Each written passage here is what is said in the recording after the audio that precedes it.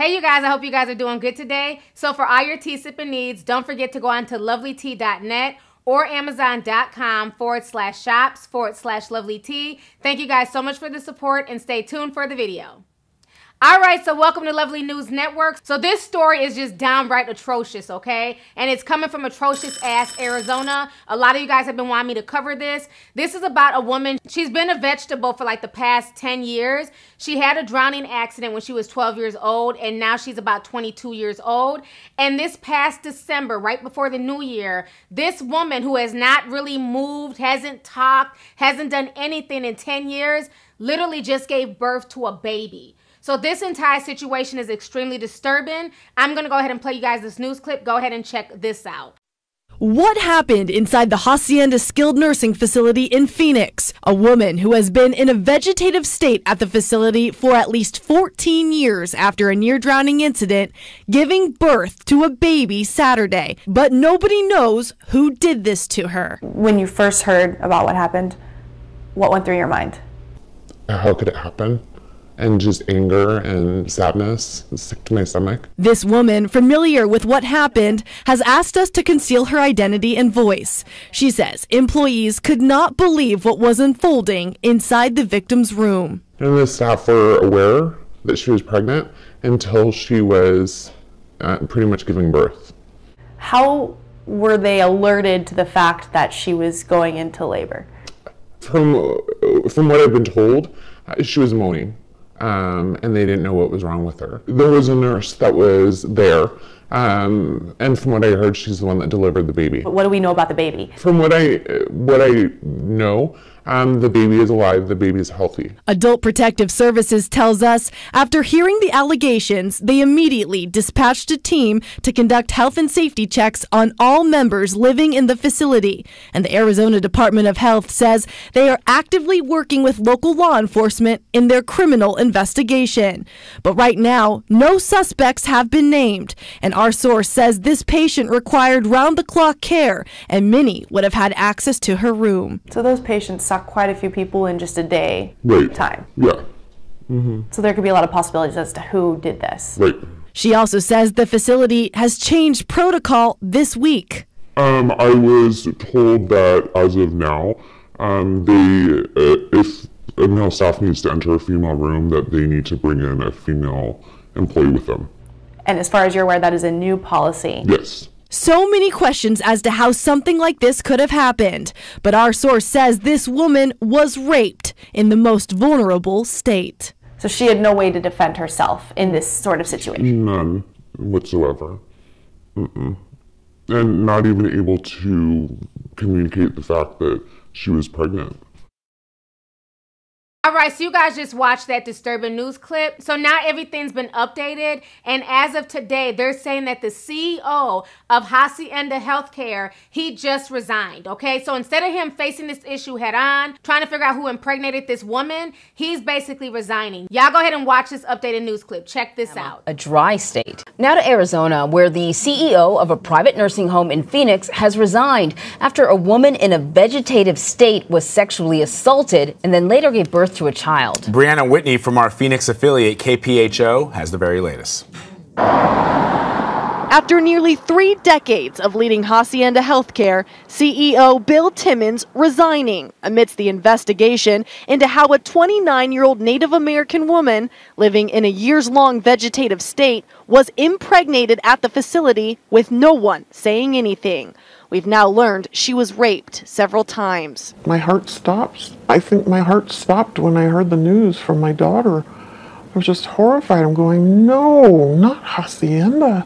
This woman worked in a management position at Hacienda for over a decade and says she will never forget what Bill Timmons said in a closed-door meeting with the leadership team. What did you witness in 1998? We had a manager's meeting, and it was brought up that there had been an incident. She says female nurses were standing around a nonverbal male patient's bed, talking inappropriately about his genitalia. The poor guy was just laying there. He couldn't communicate. He couldn't say anything. He couldn't defend himself. You know, we were talking about reporting it to CPS, and Bill Timmons slammed his fist on the table and said, no one is going to report this. What did you think when he said that? I was horrified. By law, we are supposed to report things like that. Were you scared? I was scared. Bill Timmons had a temper, and we knew not to mess with that temper because people got fired. Yeah. Did you watch people get fired? I saw people disappear and never come back. She says not one person reported that incident solely out of fear and believes other abuse has gone on throughout the years. But a woman impregnated with nobody speaking up while Timmons was CEO, she says that is inexcusable. But do you think in some way Bill Timmons is at fault here for what happened?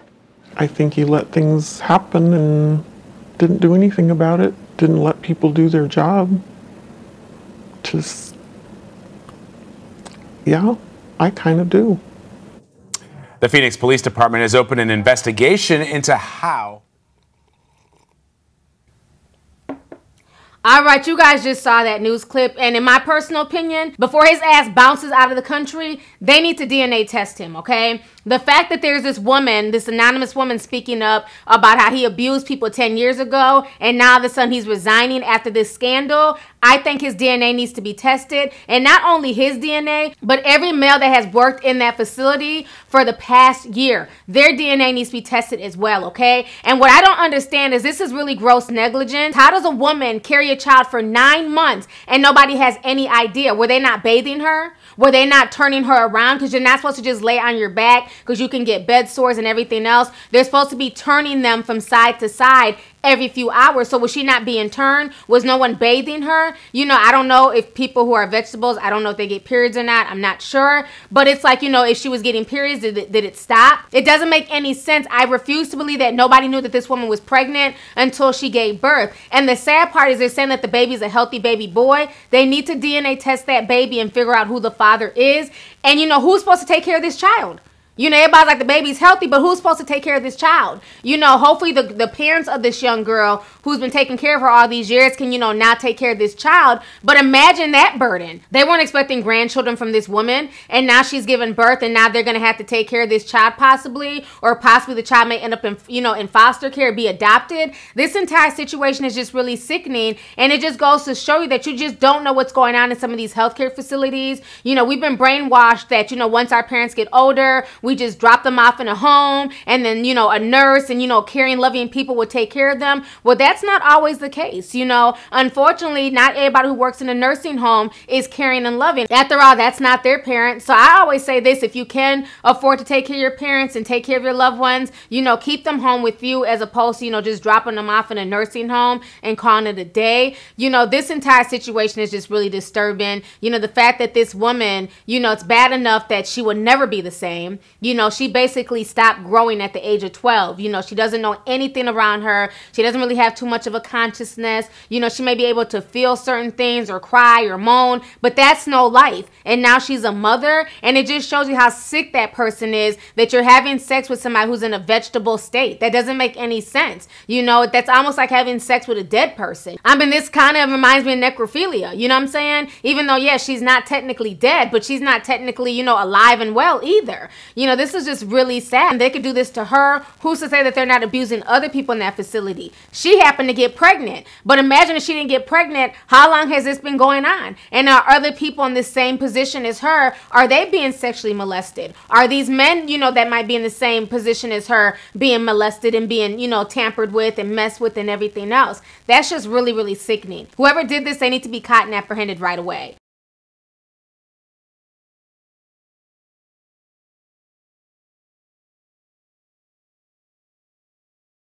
Thanks for choosing ABC 15 at 5.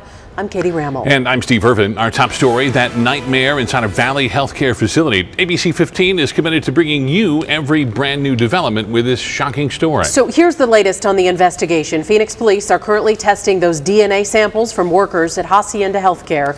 It's unclear who all had to submit a test. Police will only tell us, quote, it's a lot of people.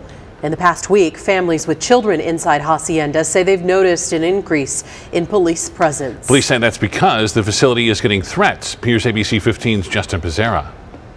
Phoenix police squads parked in plain sight outside Hacienda HealthCare, multiple units at times seen in the parking lot. There have been threats to the facility. I don't know that they've had any specific threats to any individuals. The threats coming as the facility is making national news after a female patient in a vegetative state gave birth to a baby boy. Through a court order, police have collected DNA samples from men working at the facility. Karina has a child in Hacienda. They have a lot more security. There's cops that are here all the time now, 24/7. They patrol the parking lot. They walk the halls. They also have hall monitors. Police not elaborating on how the threats are coming in or what type, but they are taking precautions. Any location that is receiving threats, the officers would be there. In Phoenix, Justin Pizzera, ABC 15, Anyways, Arizona. y'all, let's go ahead and get the discussion popping. Go ahead and leave a comment. Let me know your thoughts on this entire disturbing story. Once again, coming from Atrocious ass Arizona. All right, deuces.